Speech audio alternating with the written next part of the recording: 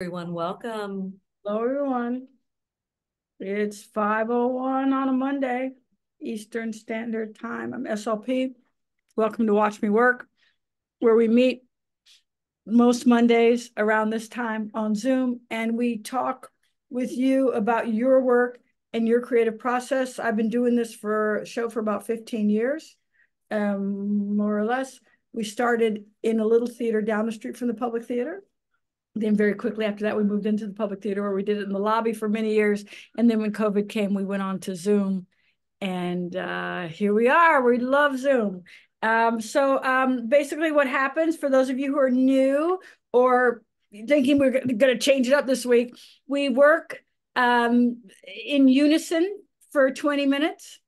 And then we turn it into a Q&A where you are invited to ask me questions about your work and your beautiful creative process. And while a couple things about that, while we do not have the bandwidth for you actually to present your work, it doesn't have to be writing, it can be any kind of work. We do have the plenty of time for us all to talk shop, answer questions, or just get into the deep of what it is like to be a creative person in this world. And also, other important thing is this is I wouldn't say it's a safe space, but it is a loving space. It is an encouraging space. It is a celebratory space. If you have the need to like trash talk or diss someone else's comment or anything like that, I know, I understand, it's 2024, I'm alive in the world as well, but we don't have the space for that. So I would ask that you do that over there. Can you see where my finger is? Can you see my hand? You see where I'm pointing? Off there, over there, like outside of this space. All right. So if you go into that kind of mode, I'm just going to kind of move on to the next person.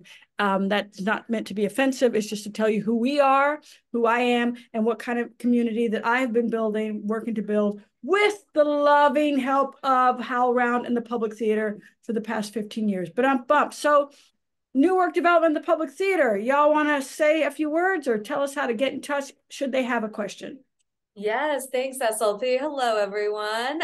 So when you have a question for SLP about your creative process, please raise the hand function, the emoji on your Zoom. If you have any trouble with finding it, you can chat with us. We can help you out.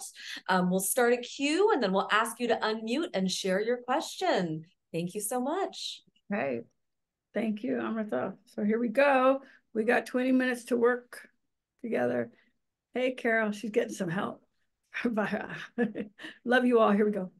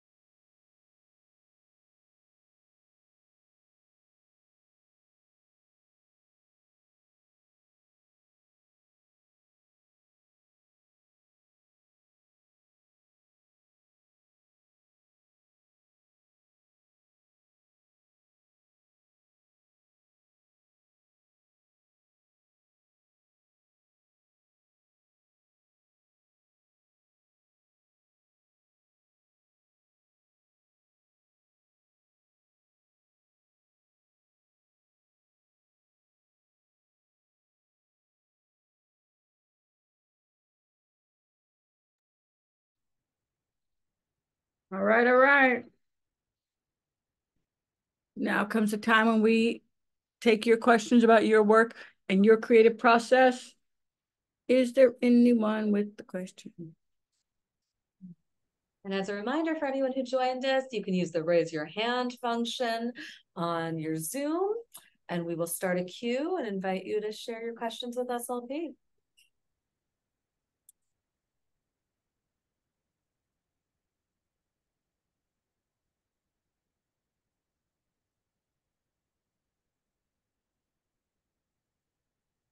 Great. Caitlin, please unmute yourself.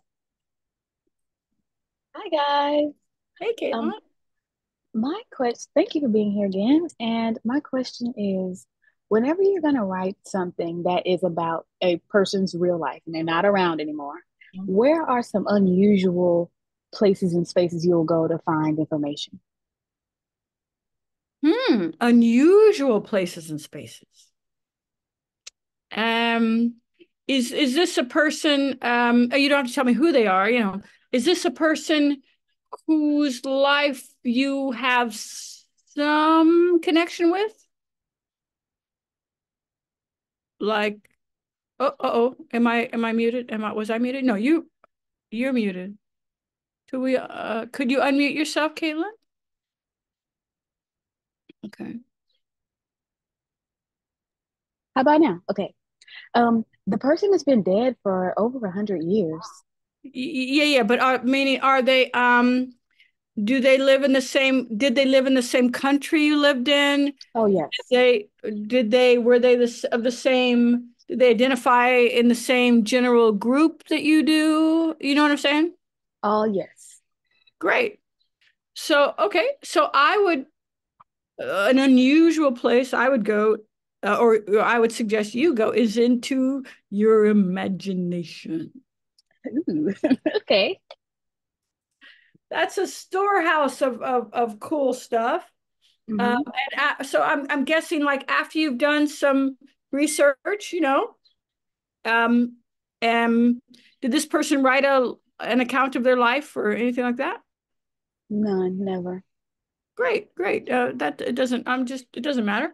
Um, you sort of read what you feel that you need to read about them, or about the situation in which they lived, right? Mhm. And then you can go into your imagination and imagine, like, read enough to feel like, okay, I can put myself into their shoes. Assuming they had two shoes, or assuming they had two feet things, you know what I mean? I can put Mhm. myself into their footsteps, and I know enough in general to put myself into their footsteps, and then I'm gonna make up with respect, you know, which literally means to look again. One meaning of it anyway. I'm going to imagine. Is that helpful? It is. Thank you. You're welcome. All right. Thank you, Caitlin. Hi, Kimmy. You can unmute yourself. Kimmy, how you doing? Hi. So nice to be here and see everybody. Love you, miss you. I I I have gathered some actors together to do a reading of my work. And thank you. I'm pretty excited and nervous. This play has been like a bloodlet. Um, it's about a It's very close to the bone. See if you recognize it. It's about a menopausal writer who workshops her suicide note at a writers group. so, so, write what you know. So, um, my friend just graduated Columbia with a master's in playwriting, and so she's really very helpful. And she said, I'm very protective of your work, and you need feedback, and you have to control the narrative. And I said, well, how do you do that? So she told me a few things. One was a delighted listening feedback. You ask them if they're delighted by anything, and what they want to know more of. And then I have another friend. She wrote that book. She writes 2 books a year. She's a beast, Catherine Ryan Hyde. And I've taken her workshop. And she said that if you fall out of the piece, write it down and why. And if you come back, write it down and why. Like, when did you disengage? And then if there's several people in the group that also disengaged at the same time, then you know that maybe you have a hole. And I'm wondering if you have any other suggestions or more specific things that would be helpful. And also, since it's so new, it's only the 3rd draft. If I can, it's so weird to even say this, but I guess I really have to say it out loud, to help me protect myself from people who, sometimes people just can't help getting their hands in there. Right. I hear you. So those are all great questions, Kimmy, and I'm so happy for you and proud of you. I have to ask because it's a subject, and you said write about what you know. So we're gonna just do due diligence. So a writer, someone's writing her suicide note. So are you being, as they say, properly resourced in terms of your mental health? Yes, I called suicide hotline 2 years ago and they asked me if I had a gun and I said no. And she said, can you call back in 15 minutes? And so that's what kind of sparred me off to figuring out I better figure out my own way to take care of myself. And I got hypnotized for depression shortly after that. And now I'm not depressed. I get sad like a normal person, but then it passes like most things. But I'm not suicidal. I don't have suicidal ideation anymore. And I appreciate you very much thinking about me and asking that question. Thank you. Well, we care about you. We love you. I love you too. We want you to succeed. I mean, and it goes for everybody on this call, and even those of you who aren't even calling in who I've never met. I mean, why not? Why not think loving thoughts about everybody, but especially you, Kimmy, right now. And we just want to make sure before we launch into blah, blah, blah, blah about writing, because ultimately, yeah. Okay, so some other questions that might be helpful, just for you to think of, not for them to ask necessarily, is why did you write this? What moved you to write this beautiful play that we love so much? And notice the words after that, the beautiful play that we love so much. Start calling it that, What moved you to write my beautiful play that I love so much? Or what moved me to choreograph that beautiful bit of choreography that I love so much? Just start calling it, in the, what book is it? The Odyssey. I knew it was that one. So the Odyssey, it was an oral, before it was written down, it was an oral thing. And one of the ways that they said that Homer, who I guess like hung out around his friends and just was talking all the time. But one of the ways that they remembered the phrases is that they attached, they remember the stories that they attached phrases onto the story. So part of the name of your play, when you talk about your play, should be the beautiful play that I love so much. See what I mean? Because that's what it is. And so you'll remember it into being. Okay. So yeah. So what moved you to write the beautiful play that we love so much? And oh, sorry, go ahead. No. That's not for you to answer. I got it. For you to think about, right? And yes. Because then you'll remember what set you on the path, and you will see if that came across. Do you see what I mean? And that's something that you can share after the reading with your friends. Yes, thank you. Your friends. Make sure and go with your gut on this one, that everyone who will be involved in this reading is someone who loves you more than they love to see their own notes and ideas in your work. And they might be like an esteemed person, oh, yes, let's invite them to the reading, whatever. But if you get the feeling, don't invite them. Just don't invite them. It's better to get good feedback from wonderful people than feedback that might be harmful from somebody with some kind of title or degree or name, you know? Okay. Yes. That's what you can do to protect yourself. Also, you can, is it going to be live? Is it going to be like them in your living room and them in your backyard? I mean, what's it going to be? My friend Paul invited me to do it at his yard as long as I brought lasagna. Fantastic. Fantastic. Have the food eaten after the reading. Yep. Because they'll all be digesting and they might be sleepy. No food comas, you know, or commas. And great. So as they're giving you feedback, we hope that you have a notebook, Yes. And that you write down the notes. It's also a great way just to distract, just to like, and take down all their notes. You never know what might sound like an awful note on Monday might have something for you. And as you look at the notes, as you review the notes, think of the note, as they say, the note underneath the note behind the note, and kind of, but you're inviting people in, so they're going to get in there. Yeah, I have a very small group of people because there's some ancillary characters.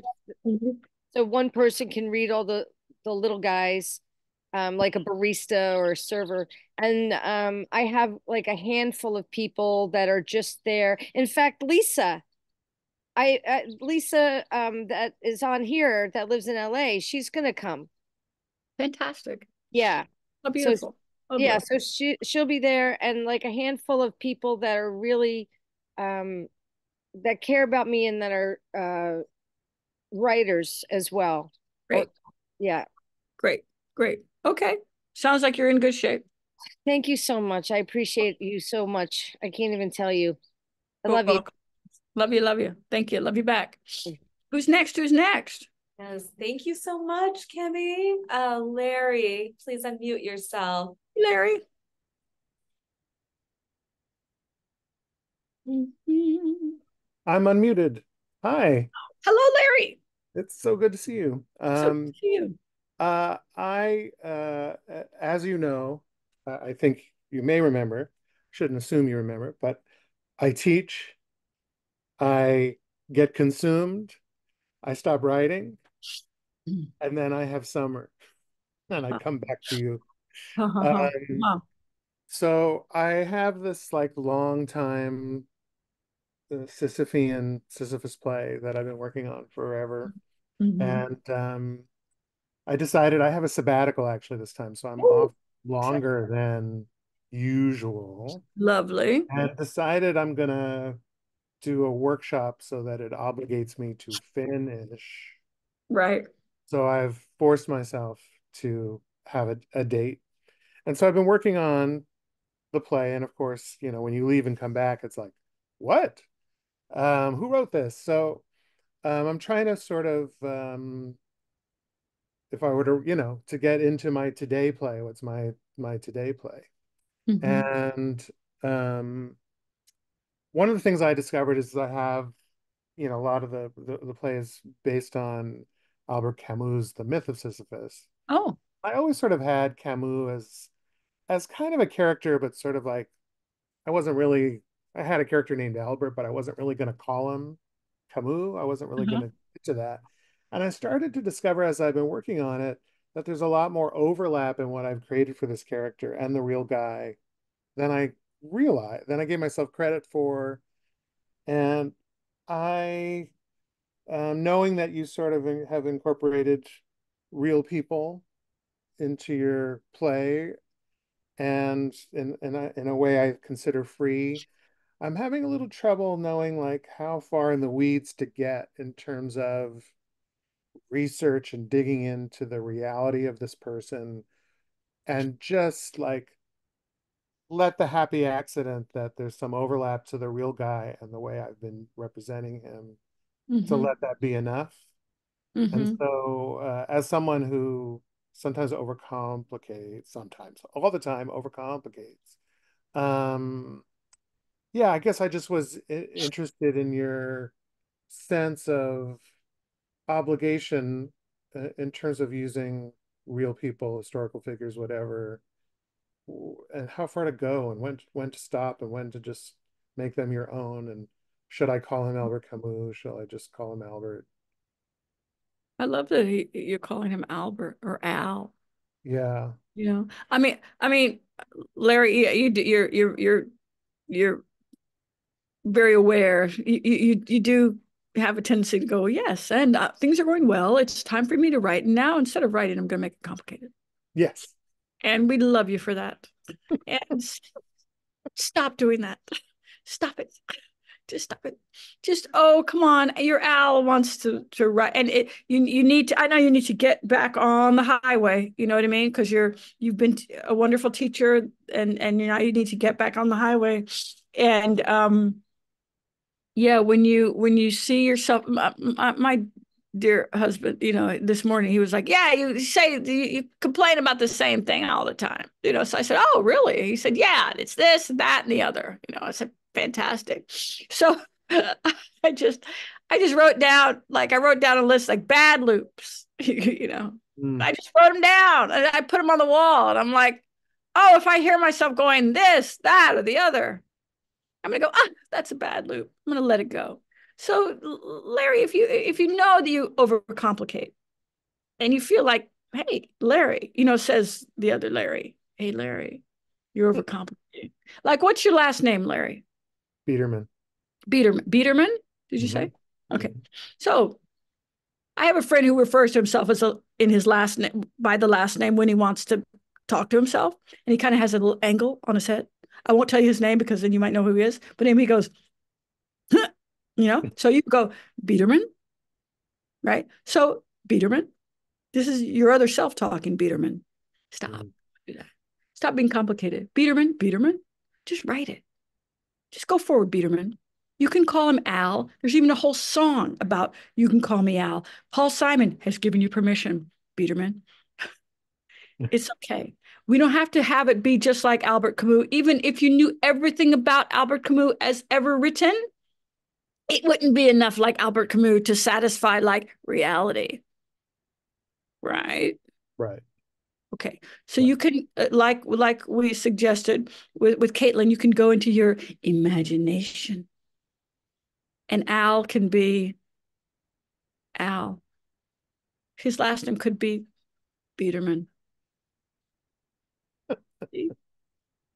It really can be like that. It could be Biederman. And he could be more like you than Camus. And I know that rhymes, but it wasn't meant to. You know what I mean? Let him be more like you than Albert Camus. Because Albert Camus, like, I mean, you know, what is it, French, right? Yeah. I mean, you know.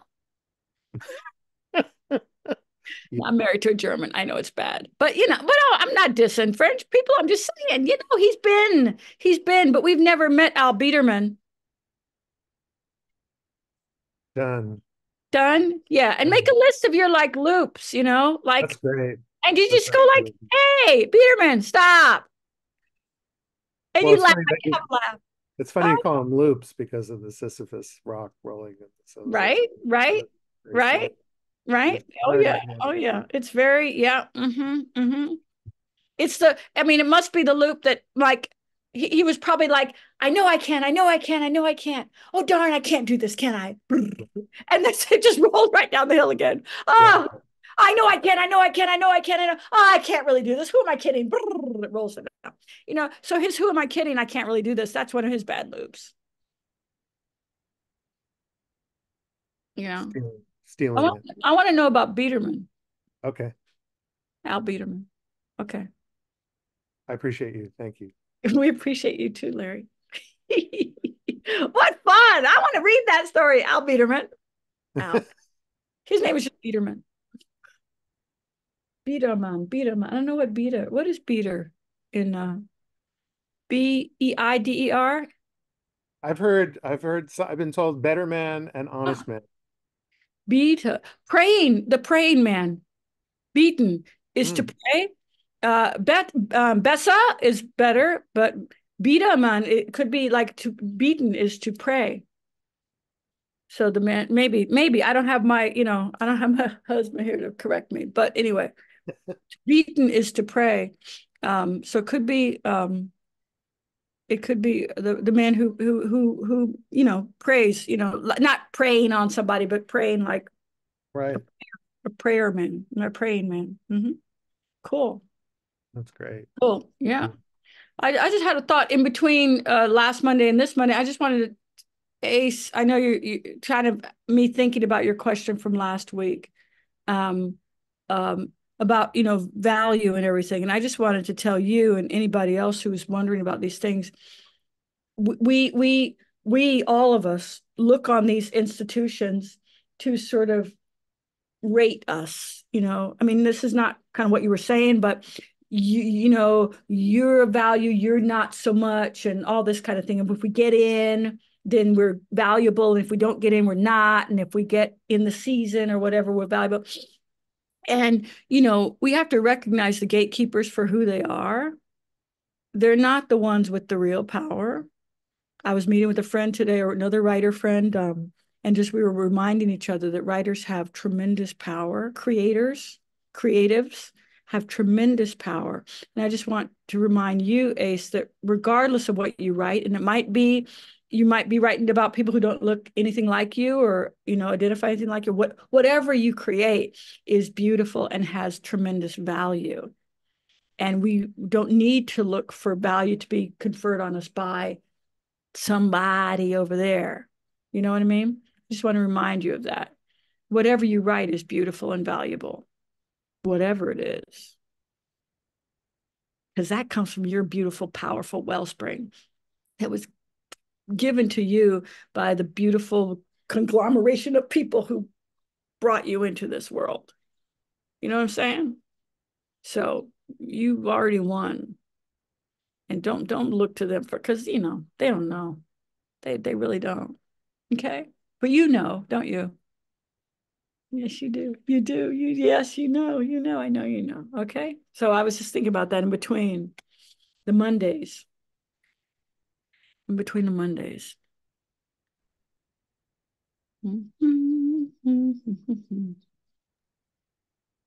That's beautiful, SLP. Thank you. It's true, isn't it, though? It's true. It's not to, the people who set themselves up as the ones who are going to give us a thumbs up or a thumbs down or a meh, or just tell us that we don't rate and all that. They tell us we don't rate, but we're the ones who create. We to create. Yes. Right? Right? Right?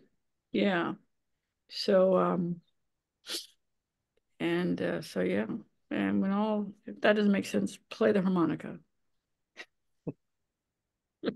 That's what I'm doing. I'm learning. My son plays the violin very well. So I decided to learn one of his tunes he learned a long time ago, Minuet No. 1 by Bach, on the chromatic harmonica, because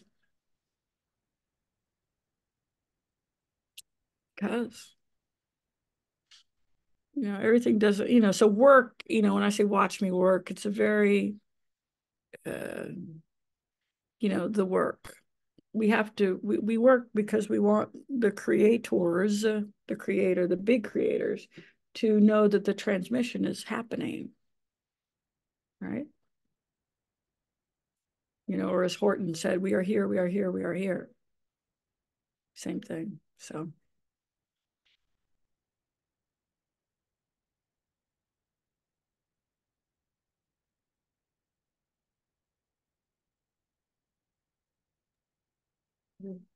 We do have about 12 minutes left if anyone feels the impulse, the desire to ask a question. Oh, yes. All right. Simone, please unmute yourself. Hey, Simone. All right. Hello. Hello. This has been enjoyable, and thanks for the offer of the 20 minutes to sit down and put my butt in the seat and work. Yeah, so I've been recently been dreaming up a project of writing about a true story about a woman who raised other people's children, kind of thing. And so now I'm sitting here trying to figure out if I want to make it realistic or kind of give myself some creative license to I don't know, have a little more fun with the character and not or the story and not just be so I don't know what's the word.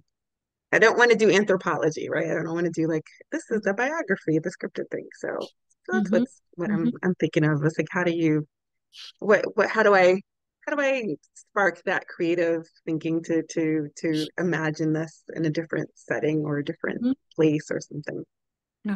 That's a great question, Simone. It's a woman who took care of someone else's children. Is that what you said? Yeah. Is she someone you know? You can unmute yourself while we're talking. Just go ahead and unmute it. It's okay. We can wait. Thank you. Sorry. Yeah, I couldn't unmute myself. Yeah, but she's older, senior. So I think there's some pieces that I can probably get from the story, but not everything. Yeah. I'm just wondering, she's someone in your family? I mean, what kind of allegiance do you have to her? Because we're talking about, you said you want to you want to use your imagination more, not do anthropology. So I'm wondering what ties you to anthropology or the acknowledged historical record. That's what I'm really asking. Do you understand what I'm saying? Because I tend to like creative nonfiction, so that tends to go straight ahead tends to be my norm, and I'm trying to um, exercise that other part of my creative brain, if that makes sense. Okay. Fiction is not my usual go-to. I guess that's the better Right. Okay. You can, I mean, she's living, this person. Okay, right. Well, sometimes you see what I'm saying is there's a tie that binds you to some sort of authenticity, reality, because she is living and you know her. You see what I mean? So I mean, you're respectful. You feel obligated. You want to get it right. Maybe you don't want to just make up. I mean, like we say on the corner, you don't want to just be making up shit about somebody you know, right? I mean, like that, right? That's not what you want to do. You want to be mindful that they're living, you know, and that they're a human being. Do you have to write it about her? No. Oh, great. Okay. Well, then respectfully bow out of that story and just make up a story. You can make it up about anybody then, does she live in this time period or does she live before? Great. So you can just make it up about, I don't know, pick another name and strike up a conversation with a complete stranger who happens to take care of somebody else's children. Not a real person. Again, your imagination. Yeah. You know what I mean? Does that help? You can interview her. Imagine, where do you live? Where do you live, Simone? I live in Austin. Great. From New York. Yeah. Okay. So you just say you went to one of the beautiful parks in Austin, right? And you were sitting on a bench. And there she came, with the stroller and the baby was asleep or the toddler was asleep. And you struck up a conversation with her. You know what I mean? So she's in your imagination. You don't have to adhere to any factual details about someone you know. And ask yourself, what does this character want? Have you ever read the book Lucy by Jamaica Kincaid? No, actually I haven't. Yeah, I mean, Jamaica Kincaid's a great writer. Yeah, yeah, she is. She's great. And, I mean, it's going to be nothing like your book, what you're writing. But it's a story about someone who, I believe is take care of someone else's children, just to get your sort of mind to start working. Where is this woman from? Was she born here? What is her education? Interview her as if she's somebody for real that you're meeting, but she's not going to be somebody for real. And what does she want? Think about what she wants. Again, we do the geometry. In geometry, actual geometry, we say 2 points make a line, right? Make a line, right? That's true in geometry. And in narrative, 2 points where the character is and where they want to go can make lines of dialogue. So you can use that desire. That's basically your mining desire What does she want? What does she want? What does she want more than anything? What's she going to do to get it? And she'll start talking to you. Hopefully, she's in your imagination. Is that helpful at all? That is, it does help a lot. Yeah, I think even just the sitting down, imagining having a conversation with someone at a bus stop, and and getting the interesting parts of their life and their story, and going from there. That is helpful. Bus stop, even better. That's better than a park bench. Yeah. No, I'm serious. Bus stop is even better because, there's going to be a bus that she lets go by because she'd rather talk to you than go back to work. Yeah. That could be fun, Also, at the core of sort of this work, this thing that we call work, or imagination, the process of using your imagination, there's fun. It's fun. Allow yourself to have fun. You're just going to sit around and talk to yourself and make up stories. Did you do that? Did you allow yourself to do that when you were a kid? But some. I think the cast of characters that I run into throughout my whole life are always interesting enough. So great. So I have a lot of fun with that. But yeah, no, I definitely can use imagination. Yeah, just just interview this woman, give her a name, give her an age, give her an ethnicity or a race, or just you can make her up, Yeah. And if you want to, then attach some of the things you found onto this real character, you can, but you don't have to because they're separate. No, that's helpful because, like I said, I found that I was finding the spark of some stories, and I was like, oh, that could actually make a really good story. And then I was like, but I don't, I didn't necessarily want to do something head on, but also wanted to give myself license to use the fiction part of my brain, and being creative and making up the story, as opposed to always feeling like everything needed to be tied up in a nice, neat bow. Yeah. What do you do for your day job? Work in education. Is there like are you an English teacher or? No, I was an English major. Yeah. College.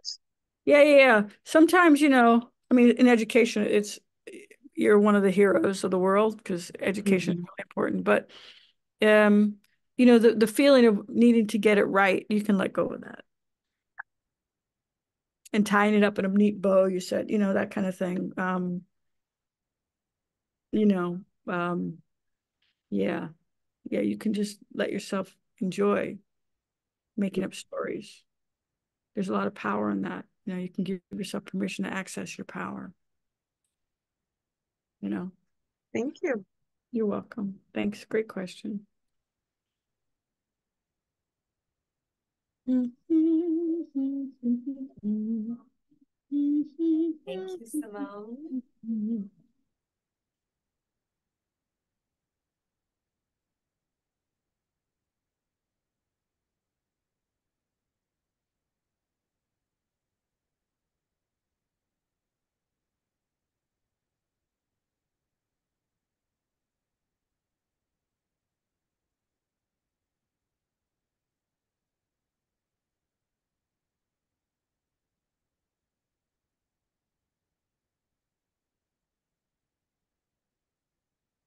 I just really appreciate this group. I'm just enjoying smiling at everyone right now.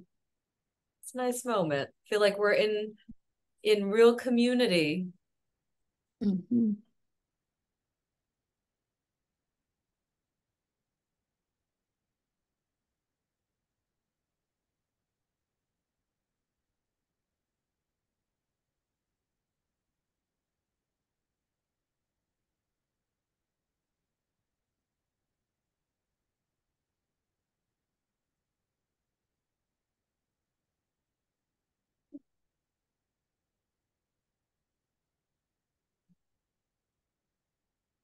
Well, we are about 2 minutes away from 6. There is a short question, or we can do a little 2-minute wrap up and go from there.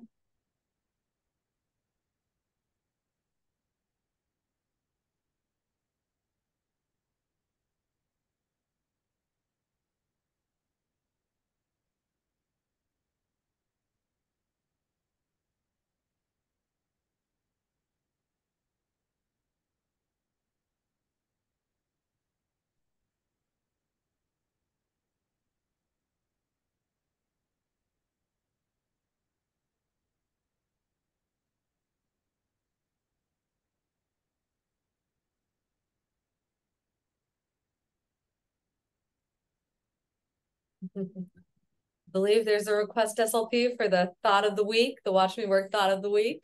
Oh, yeah, it's what I was saying directly to Ace, but to everybody. Your value, you're valuable already. And that's something you can tell yourself. Also, if you want to make a list of, 3 of your bad loops, the shit that you keep telling yourself that's getting in the way of you doing your beautiful thing, make a list of them. And every time you catch yourself saying it, sad, let it go. You'll get in the habit of seeing that as something you can let go. It's like if you didn't like pizza and every day the door rang and the guy said, pizza delivery, you're like, that's not for me. Like that. Just get in the habit of saying no, thank you to the less than helpful things you say to yourself that keep you from doing your beautiful things.